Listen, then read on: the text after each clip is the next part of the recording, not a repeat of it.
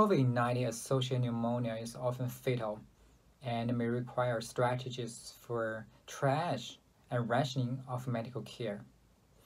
Can we find the prognostic markers of mortality in patients with novel coronavirus pneumonia?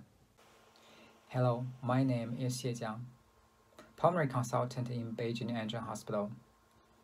I'm also a medical volunteer working on the front line in Wuhan, epicenter of the pandemic.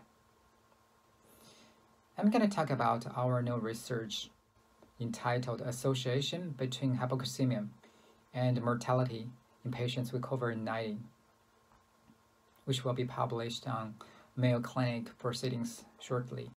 In this retrospective research of 140 patients with moderate to critical COVID-19 associated pneumonia, symptoms of dyspnea on admission and hypoxemia, defined as saturation lower than 90% on oxygen supplementation, were two significant independent predictors of in-hospital death.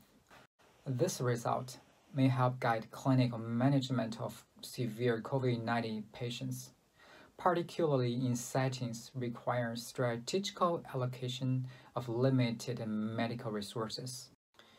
It is important to notice that subgroup analysis on patients 80 years and older, in whom mortality is known to be especially high, revealed that all patients with oxygen saturation above 90 survived.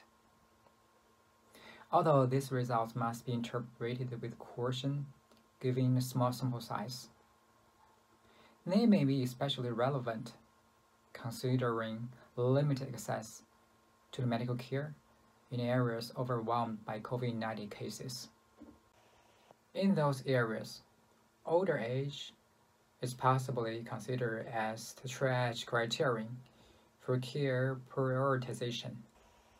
We speculate that patients with saturation lower than 90, despite oxygen supplementation at high mortality risk, may more likely benefit from experimental therapies, such as investigational drugs and antibody therapy. We hope you found this presentation from the content of our website valuable. Our journal's mission is to promote the best interests of patients by advancing the knowledge and professionalism of the physician community.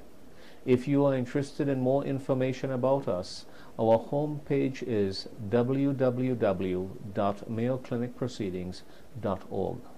There you'll find access to information for our social media content, such as additional videos on our YouTube channel or journal updates on Facebook.